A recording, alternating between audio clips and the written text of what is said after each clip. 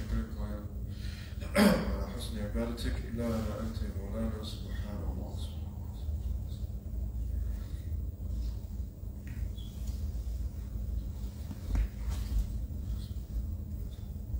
وعليكم السلام.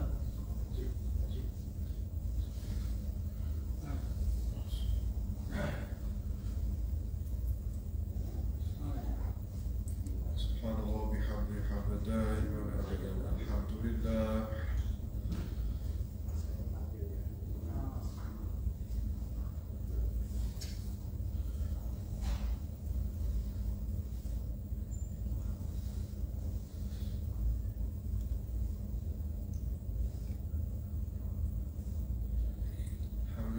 رب العالمين على كل حال ونعمة. الله أكبر.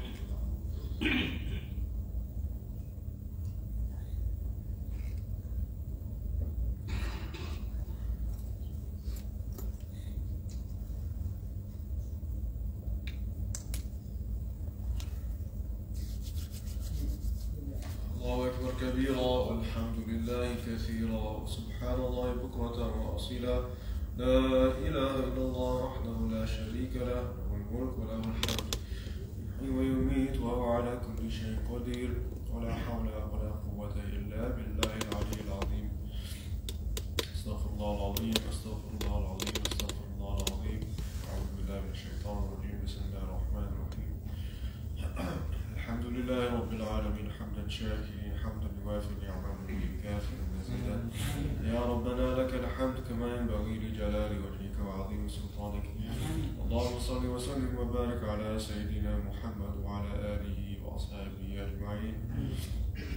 اللهم إنا نسألك سلامة في الدين وعافية في الجسد وزيادة في العلم وبركة في الرزق وتوبة قبل الموت ورحمة عند الموت ومغفرة بعد الموت. اللهم هون علينا في سكرات الموت والنجاة من النار والعفو عند الحساب. واغفر لنا ولوالدينا وارحمهم كما ربونا صغارا ولجميع المسلمين والمسلمات الأحياء منهم والأموات إنك سميع قريب مجيب الدعوات يا قاضي الحاجات. اللهم انصر إخواننا المستضعفين في فلسطين. اللهم انصر إخواننا المستضعفين في كل مكان يا رب العالمين. اللهم إنا نسألك من خير ما سألك به نبيك محمد صلى الله عليه وسلم ونعوذ بك من شر ما استعاذ منه نبيك محمد صلى الله عليه وسلم. ربنا تقبل منا إنك أنت السميع العليم وتب علينا إنك أنت التواب الرحيم. ربنا ظلمنا أنفسنا وإن لم تغفر لنا وترحمنا لنكونن من الخاسرين. ربنا لا تزغ قلوبنا بعد إذ هديتنا وهب لنا من لدنك رحمة إنك أنت الوهاب. رب الناس أذهب البأس اشف أنت الشافي لا شفاء إلا شفاء شفاء لا يغادر سقما. يا مقلب القلوب ثبت قلوبنا على دينك وعلى طاعتك. وبارك لنا في رجب وشعبان وبارك لنا رمضان يا رب العالمين. ربنا آتنا في الدنيا حسنة وفي الآخرة حسنة وقنا عذاب النار. سبحان ربك رب العزة عما يصفون وسلام على المرسلين والحمد لله رب العالمين. بسم الله الرحمن الرحيم. صلى الله على سيدنا محمد وعلى آله وأصحابه أجمعين. ربنا زدنا علما وارزقنا فهما. سبحانك لا علم لنا إلا ما علمتنا إنك أنت العليم الحكيم. ومن تعلم وتعلم وتذكر وتذكير والنفع والانتفاع والإفادة والاستفادة لوجه الله تعالى على تفسير كتابه وعلى سنة رسوله صلى الله عليه وسلم. ربنا زدنا علما وارزقنا فهما. سبحانك لا علم لنا إلا ما علمتنا إنك أنت العليم الحكيم. نوينا تعلم وتعليم وتذكر وتذكير والنفع والانتفاع والإفادة والاستفادة لوجه الله تعالى على توصيف كتابه وعلى سنة رسوله صلى الله عليه وسلم. بسم الله صلى الله على سيدنا محمد وعلى آله وصحبه أجمعين. السلام عليكم ورحمة الله وبركاته.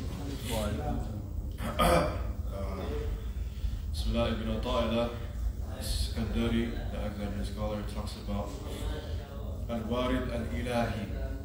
Al-Warid Al-Ilahi means the inspiration that you get by Allah subhanahu wa ta'ala. There are times when you go through your routine and you think it's just very normal. Something to take you out of the normal so that you can remember who Allah is, who you are, why am I doing this? Is to always get the inspiration by Allah subhanahu wa ta'ala. One of the ways that the people of the past, they get the inspiration by Allah subhanahu wa ta'ala is through suhbatul arifin bi ahlillah. Is getting to be around the people that know Allah subhanahu wa ta'ala. Because when you see someone, you see a friend that's reminding you of Allah, that is a blessing. Okay? That's number one, the way towards that. Look towards people that remind you of Allah. Who in your community reminds you of Allah subhanahu wa ta'ala? Is it your friend? Is it the person praying next to you? Is it your son, your daughter? Who is reminding you of Allah? Is it the uncle? Is it the auntie? Think about that. Number one, who is reminding you of Allah subhanahu wa ta'ala? Number two, if not the people around you, then it has to come from within yourself. The change has to come from within yourself. You have to recognize that this, I'm not living forever. I'm going back to Allah subhanahu wa ta'ala. I need to change myself towards a life living to Allah. As we know, inna lillahi wa inna ilayhi raji'un, right? And what changes? What changes? When you become rich, you truly become poor. Or in other words, your poorness makes you rich. That you are poor in front of Allah subhanahu wa ta'ala, that makes you rich. Right? When you do tawadu', when you put your head to the ground, it lifts you. The ascent. Right? So don't feel ashamed of doing that. The words that you say, it becomes silent. The words that you say become silent. That the deliciousness of your food, it becomes bitter. Because you know what this world is about. You know what the end is. And the way you are hungry, the way you are full, is just a sense of hunger. That you're never full knowing that Allah subhanahu wa ta'ala is there. Right? So the way we understand who Allah is, it changes the way how we view the world. Right? Because we know at the end of all of this is Allah subhanahu wa ta'ala. Your words, I'm saying as well, it says, it becomes a silence. And so you being in this world, it's just a moment.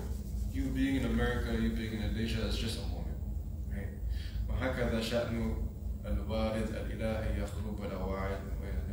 So these states, how we feel anger, how we feel sadness, how we feel happy, how we feel sad, these are all just temporary.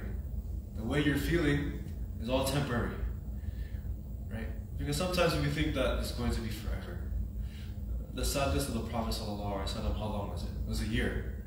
It sounds very long, but it's not forever as well. Right? They come and go. Right? Allah is there forever. That's what we have to remember.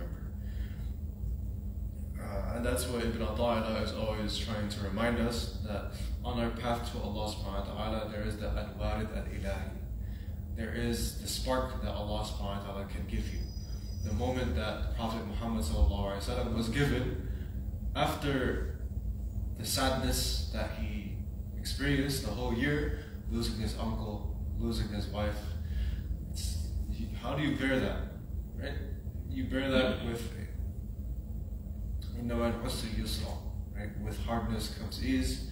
He was given the Isra and Mi'raj, which we'll be experiencing inshallah. I think tonight is the 27th, will be the night of Isra and Mi'raj. We recognize that the Prophet ﷺ was given the gift of experiencing Allah subhanahu wa ta'ala with the gift of salah. Right? So we hold on to that, and that is the moment that we go towards seeking Allah subhanahu wa ta'ala. That the Prophet ﷺ, he arrived to Allah subhanahu wa ta'ala. He was received by Allah. Now for us, the gift of salah given through that is every moment that we pray is a moment of arrival to Allah subhanahu wa ta'ala. Right?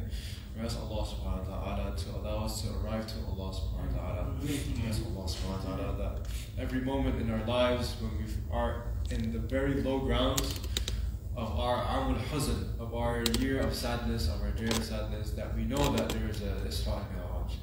That Isra and Mi'raj for us is the connection that we have with Allah subhanahu wa ta'ala. That is the salah, that is our dhikr, that is the dua that we have, that is given through us as a gift, as an awliya by the Prophet Muhammad sallallahu alaihi wasallam, by Allah subhanahu wa ta'ala. We ask Allah subhanahu wa ta'ala to always allow us to be connected with Allah in all of our situations. Ya Rabbil Alameen. Rabbana atina fid dunya hasana wa fil akhirati hasana wa qina adhaban nar. Wa sallallahu ala sayyidina Muhammad wa ala alihi wa sahbihi ajma'in.